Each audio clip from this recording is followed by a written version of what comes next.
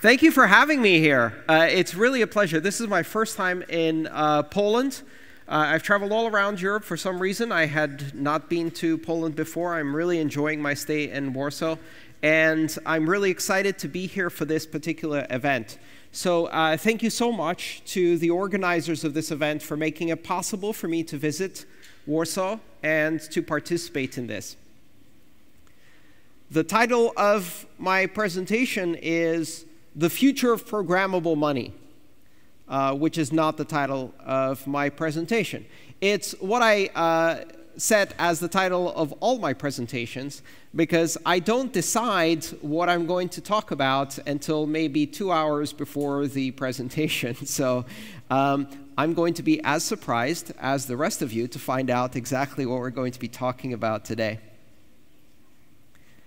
I wanted to start by getting a bit of information about the audience. So unfortunately, I couldn't understand what Philip was saying before me. How many of you here own a cryptocurrency or have done at least one transaction at some point in your life? Everyone. Okay, good. So that's going to be easier for me. Then I won't need to explain what the hell is going on with cryptocurrencies. I can just jump into it. I want to talk today about communities and how we build interesting, exciting communities, both online and in person. I've traveled a lot in my life, and I've lived in many, many different places, and I find that I'm always attracted to a certain kind of neighborhood. I like to live in a place where there are a lot of artists, a lot of musicians. I like to live in neighborhoods that have weird little coffee shops and obscure bars where people play live music and you get to see bands and musicians and artists, places that have graffiti on the walls, perhaps places that, at least when I live in those places, they're not that safe, you know? They're still a bit dangerous. In fact, I often find myself living in neighborhoods where I'm the only white person in the neighborhood, or I'm the only non-local in the neighborhood. But those neighborhoods don't last. The artists, the musicians, the poor students, the people who are living in those neighborhoods love those neighborhoods too because rent is cheap, because the development of the neighborhood hasn't happened yet, because there's opportunities for expression, because with all of the weirdness and the not-so-safe environment, there's a lot of weird and creative people who come with that. Inevitably, when you stay in a neighborhood like that long enough, other people notice, and it starts becoming a cool neighborhood. And when it becomes a cool neighborhood, people who can afford to start moving into that neighborhood. And then richer and richer people start moving into that neighborhood. In a year or two, there's a Starbucks on the corner. The bar that had all of the weird and quirky musicians and the interesting places is replaced by a gallery or a boutique that sells a bit more upscale, more expensive clothes than before. And then the rents start going up. And the real estate property values start going up. Before long, the artists and the musicians and all of the interesting people who are the reason you moved to that neighborhood, they can't afford to live there anymore. So they move. And eventually, the neighborhood is full of young professionals wearing suits, going to work every morning, 9 to 5, with their Starbucks coffee in their hand, and they're very busy, and they're on their phone, and that neighborhood is now shit. And you leave. And you go to find a cool neighborhood again. and the cycle repeats. Gentrification is the word we use in the United States to describe that phenomenon. Turns out that all of the things that make a neighborhood interesting, all of the quirky and weird people, they don't stay very long. And if you like to live in that environment, an environment that is full of creativity and expression, the worst thing that can happen to that environment is commoditification, corporatization, marketing.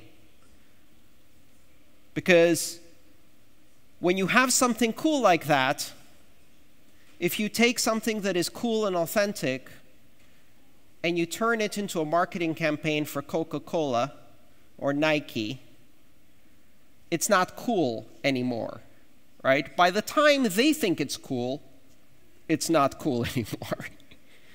And it ruins the authenticity. And the money starts pouring in, and all of the authenticity is gone. I first went online and participated in digital communities in the middle of the 1980s. And in order to participate in those digital communities, I had to buy a modem and I had to dial into a bulletin board system. And this bulletin board system was run by some person in their basement as a hobby. And it had maybe 150 participants in it, who were all just as weird as I was.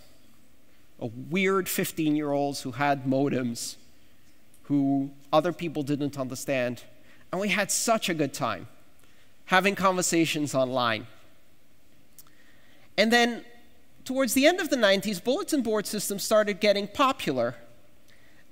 And big companies started buying the smaller operators, and they started advertising, and they started charging membership fees. And then they started to polish and improve the content. They started to try to make it a bit more palatable for mainstream. Watch your language. Don't say bad words. Only things for adults. Let's keep this family friendly. And all of the interesting and weird people who made the bulletin board system interesting in the first place start looking for somewhere else to have their conversations because they're not welcome anymore. And in some cases, because they can't afford to participate anymore. And all of the creative conversation that was the reason we went there in the first place is now gone. In fact, one of the weird things about these bulletin board systems in those days was it was all guys. At the time, there were no women participating in online bulletin board systems in 1985. But the corporations tried to convert these bulletin board systems into dating sites. So what they did is they had guys pretend to be women so they could attract more customers. So you find yourself in a situation where you're having a conversation with another guy whose online name is Helen, in order to sell more subscription to the bulletin board system. Marketing. The funny thing was, there were a few women online at that time. They were using guys' names so they could feel more comfortable and less freaked out by weirdos. And they had the fake Helen talking to them and fake flirting to get them to pay more subscription. By that time, I had already moved on to Usenet, and Usenet was a group discussion that was happening across all of the internet at the time, towards the end of the 1980s. It was a text-based community where you could exchange messages with anyone around the world who was on the internet, which at the time was maybe 500,000 people. And Usenet was weird, like very, very weird. In fact, there was a special corner of Usenet called the alt groups, the alternative groups, that you couldn't access in all places, but where you could access them, that was the special place.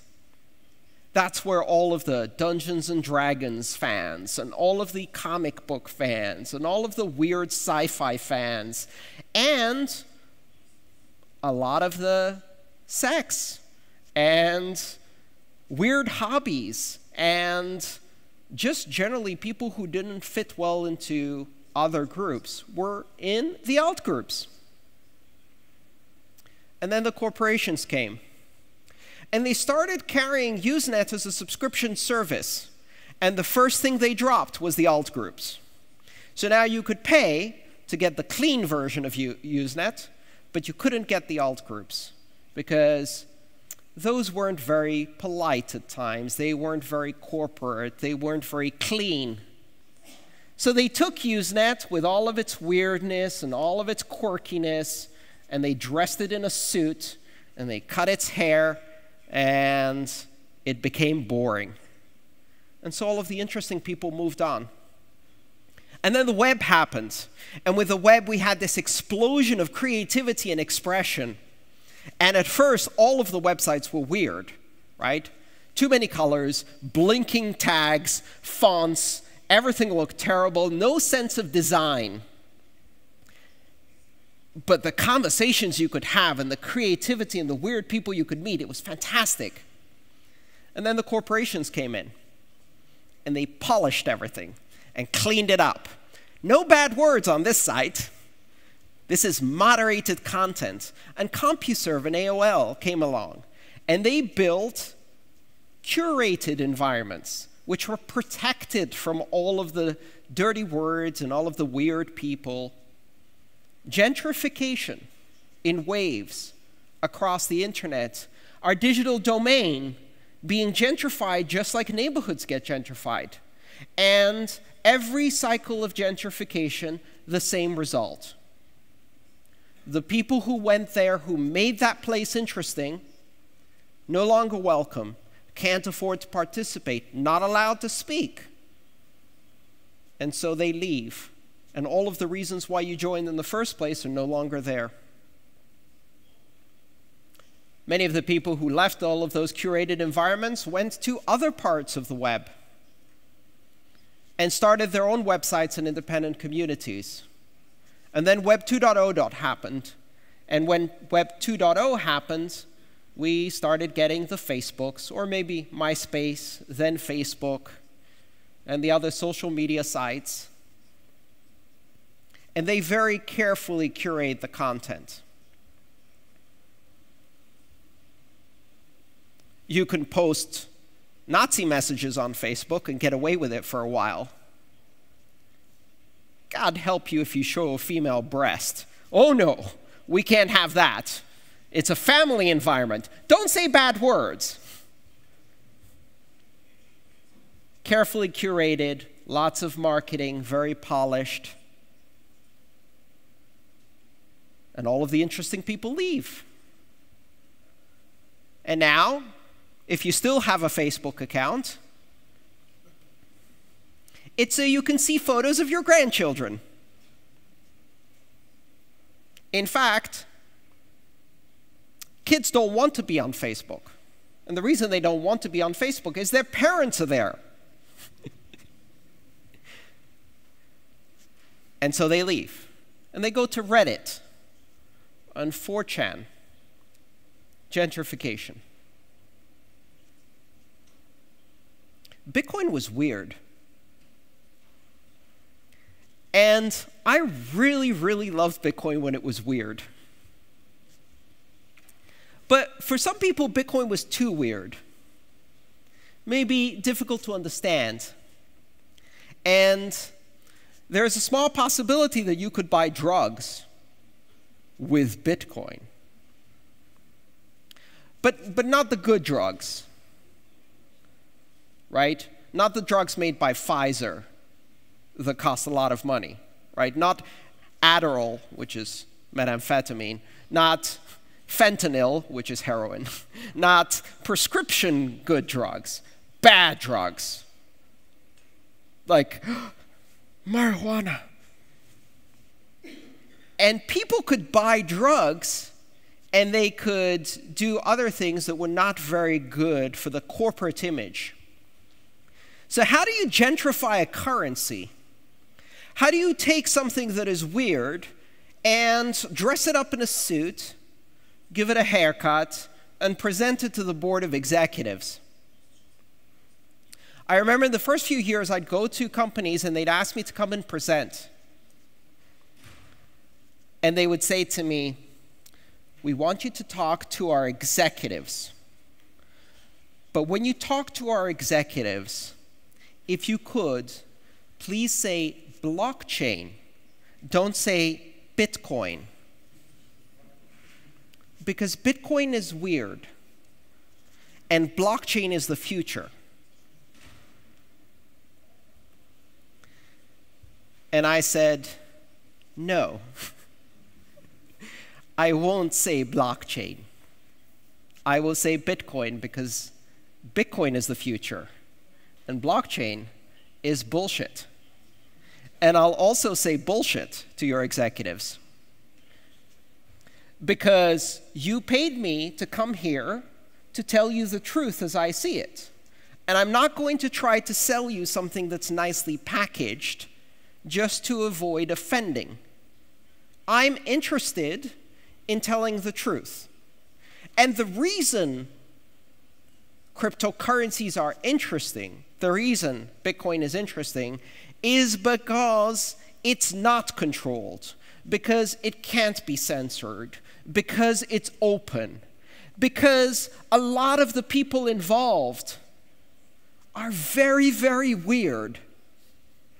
Weird computer geeks, weird cryptographers who have weird ideas about privacy and freedom. And these weird people are why I'm involved in Bitcoin. Because I'm weird too, and that's okay. And if you take all of that out, what you're left with, this blockchain, is a sterile, unexpressive, uninvented environment, a corporate plaything that has been sanitized of everything interesting and left as an empty shell. It's basically a very slow database. If someone comes to you and says, "Do I need a blockchain for my business?" Ask them, do you need something that is open, neutral, borderless, that no one controls, and that resists censorship? If yes, then you need Bitcoin, or Ethereum, Monero, Zcash, some open public blockchain, cryptocurrency system that expresses these capabilities.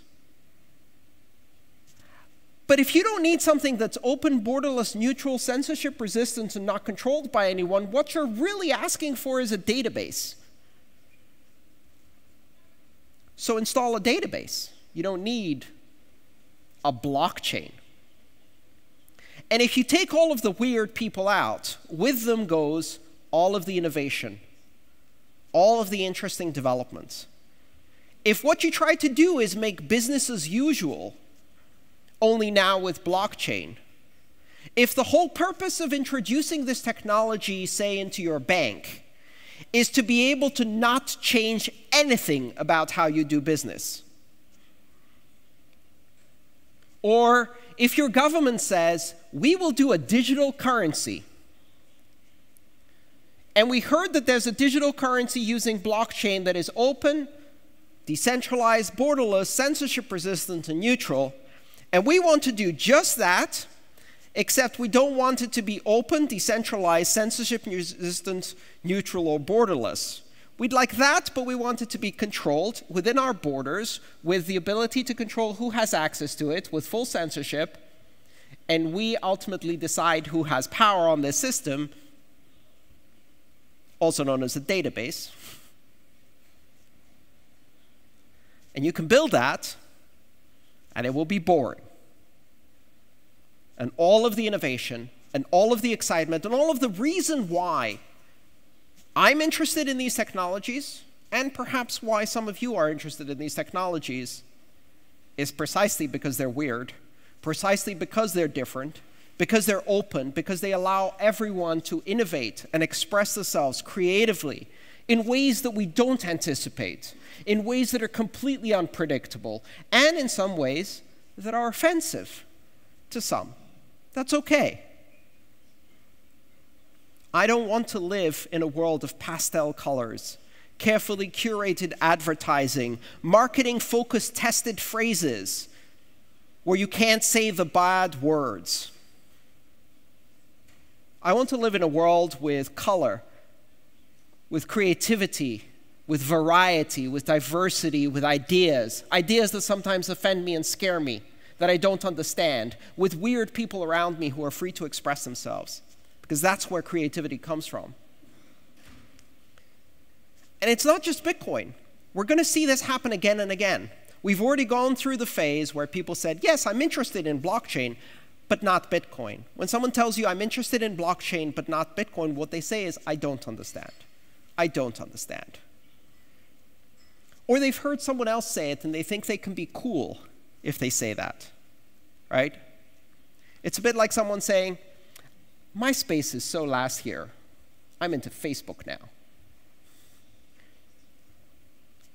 It happened to Bitcoin, but it's going to keep happening. It's going to keep happening to every cryptocurrency that dares to do something interesting. Right now, the big banks, governments, they're in love with Ethereum.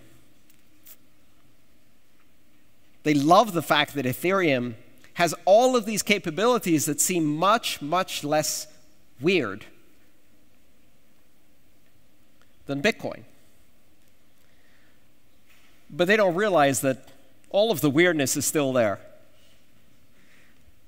I love the weirdness in Ethereum because, quite honestly, the whole point of Ethereum is to make unstoppable code, applications that you cannot turn off. And the reason you can't turn them off is because they're decentralized apps, dApps.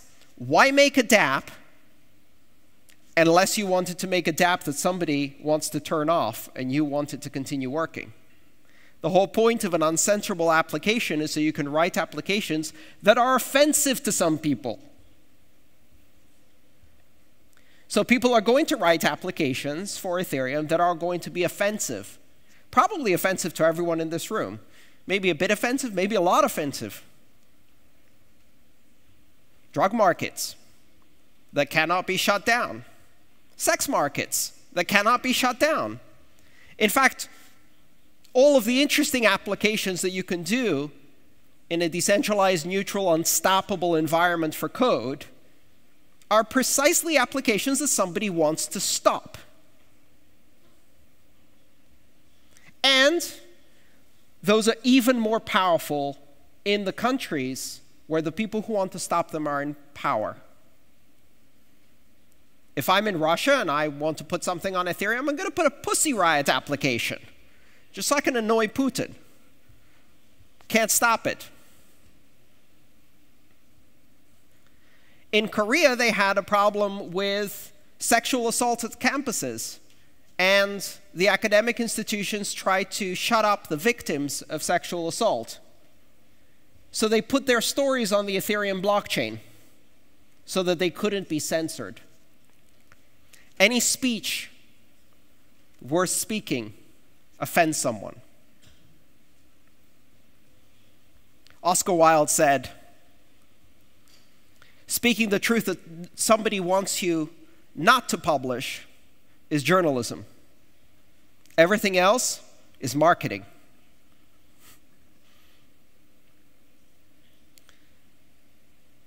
At some point in the next couple of years, someone's going to write a weird application on Ethereum, and the big banks and all of the organizations that today are absolutely enamored with Ethereum are going to go running to the Ethereum Foundation and to the Ethereum Enterprise Alliance, and they're going to say, hey, we'd like you to stop this. And the Ethereum Foundation is going to say, most likely, no, we won't. Or better yet, we can't. Submit your Ethereum improvement proposal. Let's see what the community thinks. Hey, community, do you want to stop this application because JP Morgan Chase doesn't like it? No? Oops. Or maybe they decide to stop it. And then we get another hard fork, and then we have 3 Ethereums. Ethereum, Ethereum Classic, and Ethereum Uncensored. Because you can't stop these things. All you can do is fork away a bullshit corporate version, but the other one continues to run. And then what do you have? And that's the moment you suddenly realize this is the first time we have a digital community that can't be gentrified. You can plant your Starbucks on the corner, but you can't kick out the weirdos. And if you try to kick out the weirdos, we fork it and we take the neighborhood with us. The weirdos own this neighborhood for the first time ever, and they can't be kicked out. And that's beautiful. That's what this is all about. For the first time, we now have digital communities that can't be taken over, polished, sanitized, sterilized of any idea worthwhile, and turned into a plaything for Disney, McDonald's, Coca-Cola, and JP Morgan Chase to shit all over the creativity and turn it into nothing, into empty marketing slogans. For the first time, we have digital communities that can't be gentrified. And so, when people ask me, why are you excited about cryptocurrencies? Aren't they weird? I say, yes. They're weird. They're beautifully weird. That's why I'm interested in them. So, my pledge, and the pledge of all of the other people who are in this because it's weird, is keep it weird. Thank you.